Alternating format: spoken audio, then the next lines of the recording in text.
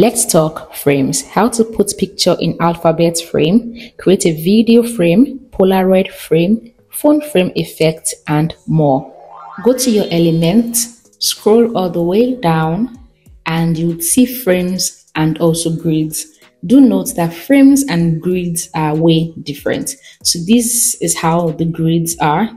You can see that they take a particular shape and they don't have letter format and all of that. But see frames. Frames have basic shapes, film and photo devices. Say you want to have mock-ups, so you can use them in this type of format. And it has a paper format also. So it all depends on what you're designing. This is a newspaper format. They have flower format too. So you can see different flower shapes. And it has blob, retro, letters, numbers, and lots more. So for this, let's use the letters.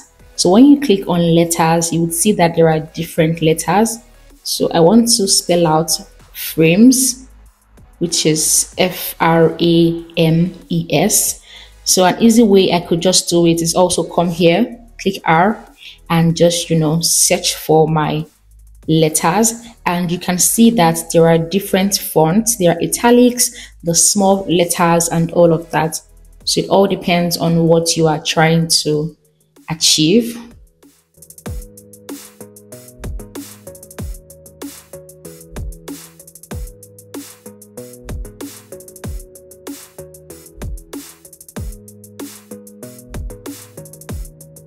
So what I want to do now, I want to move all of these ones.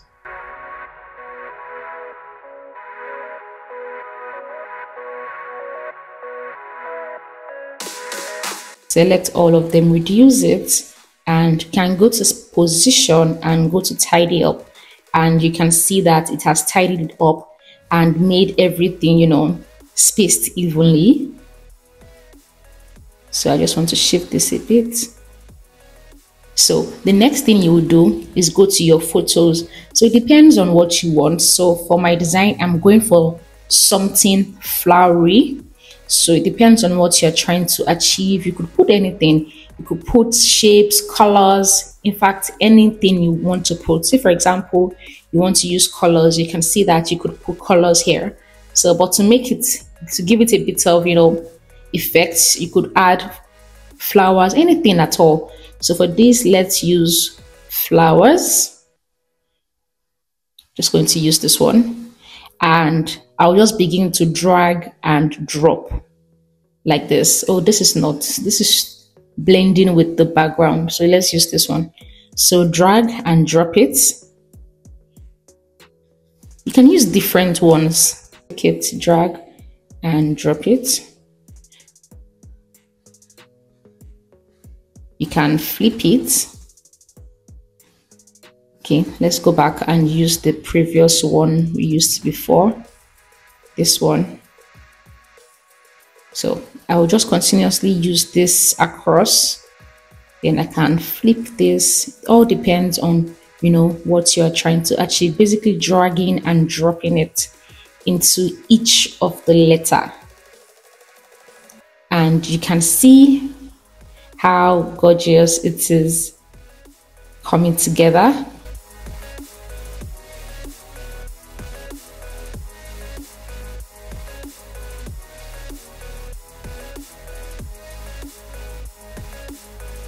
Or let's have this below. Okay, I think this is not bad. So this is one thing that you can do. You can see how beautiful it looks, right? So you could have yours like this. You could even decide to, like I already said, let's even decide to edit. You can decide to edit or do any other thing to the image inside of it. So say, for example, we want to put other things, let's say gold. We want to make the letters golden. So you could put, so all you have to do is just, drag and drop them like this. You can see, so it all depends on what you are trying to achieve. So the next thing we'll do now is to see how we can add, Polaroid frames. So let's go to element again, go back, and you could even easily click on these frames, but let's click on this, and then we are going to try out this photo and film frame. So you can see that there are different effects here. There are lots of different effects. Say you are creating a collage, you could use something like this for like a film collage. So you could use this for a film collage and just make it to fit the screen like this and drop your videos in it. Let me show you an example. So let's search for like a travel or a retro video. So just search for retro, then go on videos. Say for example, we want to do that. Then I can just drag and drop this into it. Or let's search for something more colorful. Say this, just drag and drop it. And we already have our video in the frame. We could do this for this. There are different things you can, do with this. So let's try out another one, which is, having our Polaroids. So again, go to frames, go to film and photo, and then look through for your Polaroid frame. And if you do not see it here, you could easily just search for Polaroid the way we searched for the alphabet.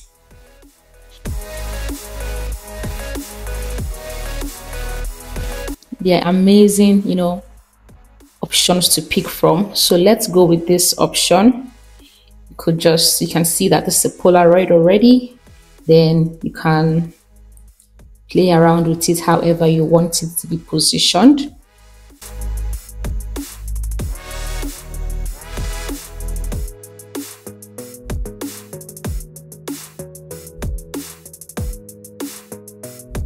Depends on what you are trying to achieve.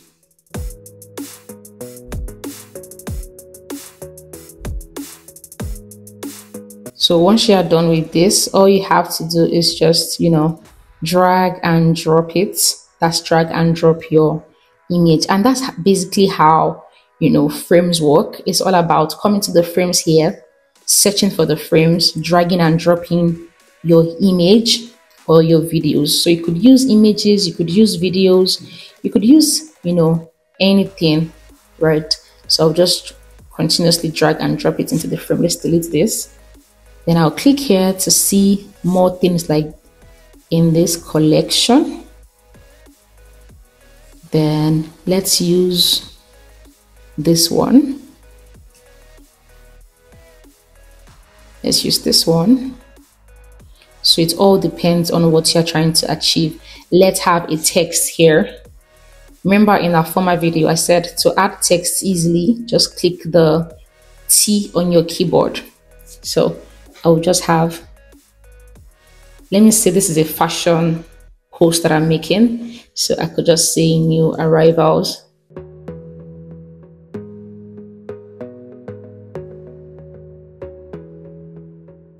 And let's play around with our font. Let's make this font more pleasing. Trying to look for a fashion font. Let's use this. So Glacial Indifference. It's a very perfect font to use. Then we can go on to effect. So I'm basically also just, trying to mix all of the things we learned in the part 1 of the Canva for Beginners course. If you haven't seen the part 1 tutorial, you should go and check it out. So let's use this holo effect. There are different effects to even use here. But I think let's use this. Let's use this. So say, for example, new arrivals. Let me remove this. Then I can decide to change. Let's change the background color to something that pop.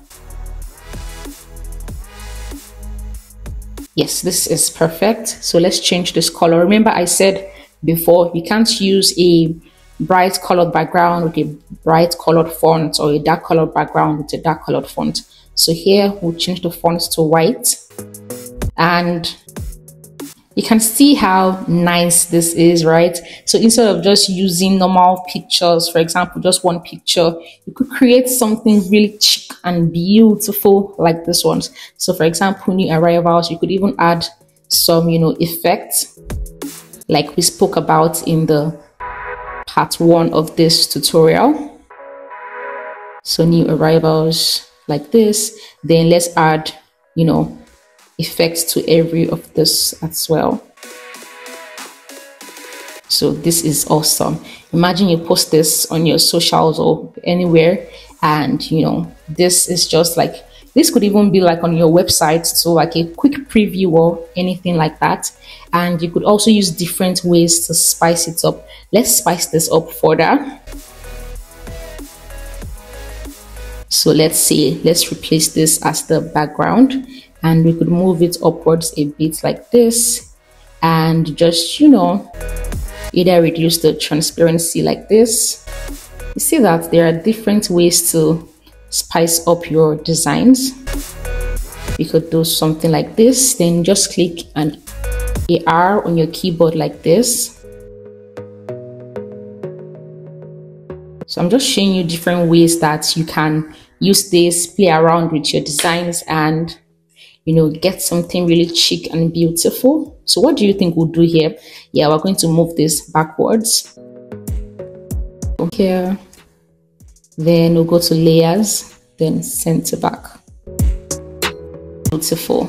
And you can see that in less than how many minutes we've already made something really beautiful. So we could also move this upwards like this. And this is lovely. This is so beautiful. So it all depends on what you are trying to, achieve. For the next one, which is the final one, let me show you how to add a phone frame effect. So again, go to frames, click see all, and you would see all of the frame effects here. Now you can see that this part doesn't group your frames. So that's why it's also best to, scroll all the way down like this and click on frames, because this one is going to just group it for you. So let's click this phone frame. Change the background of this to pink. So let's say we want to put an image inside this frame.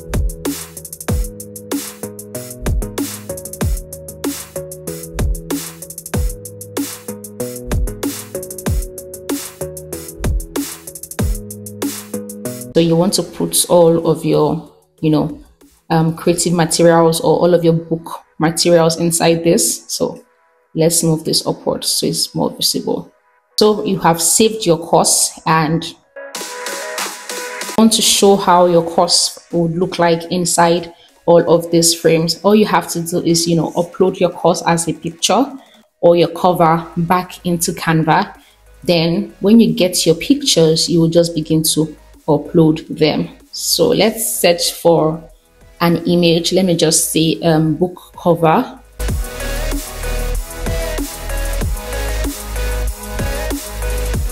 Let's use this.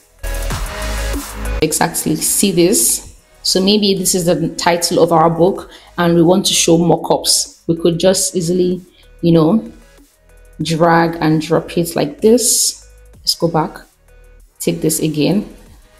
Can see all I'm just doing is dragging and dropping just like this, and that is how you can also create mockups. Although there's an easy way to also do it where you can just go to frames and check for mockups. So let's say we want to put a video frame here. All you have to do is upload your videos or go to videos to search for the stock videos available, then drag and drop it. See, this is a video, and that's how you can drag and drop pictures and videos into your frames. So this is the mock-up I was talking about. Here you can create different types of mock-ups, smartphone mock-ups, print mock-ups, apparel, computers. So for example, instead of the regular boring, computer type of mock-up, it has given you different types of mock-ups in different backgrounds. So say for example, using that book that we talked about before, you could just, click any of the mock-ups like this. Let me increase the size and let's go back to the picture. And then all you have to do is just drag and, drop it. And you can see that we have our mock-up. Then you fill it to the screen just like we did before. And you can see that instead of the regular mockup we had without a background, Canva also gives us options with very nice backgrounds. Now, let me show you how I achieved this effect, which is the photo inside the phone with a hand popping out. So before, if we do not have a hand popping out and we only have the photo in the phone, this is how it is going to look like. You can see it without the hand popping out. So now let's us creatively show it like this. Say for example, you want to reference something outside of the design and you want the hand popping out like this. So we'll be using the phone frame, which I already showed you how to access. Go to Element, Frame, and scroll down to Frame, and we saw the phone frame, not mockups, but this one. So next thing you want to do, let's go back. We are going to duplicate this image that we have, which is the image we are working with. I will just bring this here, move this like this. Then I'm going to put this right here. I don't want to put it inside yet. So let us lock this one. Remember I told you that you can lock so that, it won't be moving around. So just lock the phone. Then I'll move this here, just like this. So I want the hand to be outside here. Now let's duplicate this one. I am going to put this one that is in the front, which is this one, right inside the phone. So let me go back and unlock this. Then I'll put this inside here. Then I would use the image that is at the back as a guide. So double tap on this, see it, and make sure that, just drag it and make sure that, it is in the same line as this one that we have behind. Just like this. Yes. So is it perfect? Okay, let's move this. So look at all sides to be sure that you don't want it like this. Are you seeing that it is out of the frame? So the one at the back is our guide. So now that we have that, I will just bring this here, position it to front, and then remove the background. And you can see what we have. Then I'll just go ahead to crop like this. I'll just begin to crop it.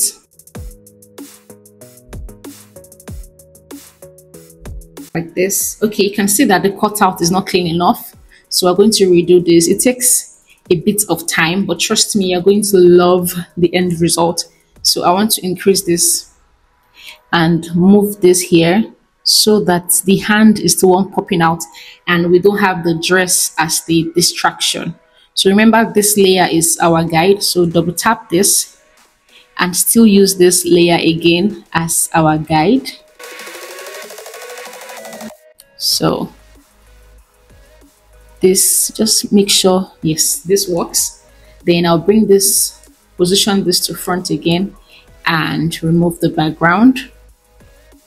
Then I'll crop this. You can see that it looks cleaner now. We don't have the shirt popping out. Then I'll crop all of this just like this. And now we can increase the size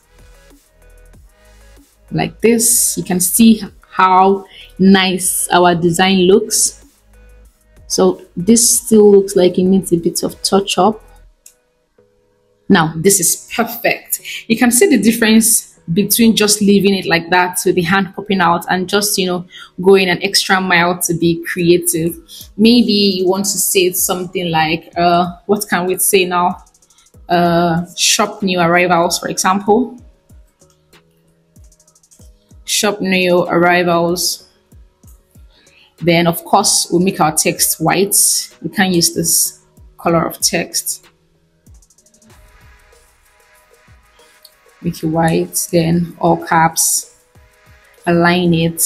If you've watched part 1, I'm sure that this won't be new to you. And you can see how it has, you know, added some bits of, you know, spice to our design. So it all depends on what you are trying to achieve. See how beautiful this is. And that's it. You can choose to do more, like I already showed you in the previous video. You can decide to add some grainy effects. You could decide to add some really colorful background colors. So say for example, you want to add, let's say we want to add a boutique. You could just go on here and search for boutique, and it will give you lots of options. There are photo options, video options, and all of that. So let's use this. I'm trying to overlay a boutique on it. So let's use this option. Then I will just, you know, move this. I will just replace this as the background. Then, you know, I would reduce the transparency of this. It really depends on what you are trying to achieve. This is not the most perfect design, right? But it's just showing you how you can, you know, put photos in frames, and you can also do that with any other thing you are trying to achieve. If you would try any of this out, please tag me. I'll leave my handle in the description box so I can see. Thank you for watching, and I hope you enjoyed and learned a lot from this video. See you in my next video. Toodles!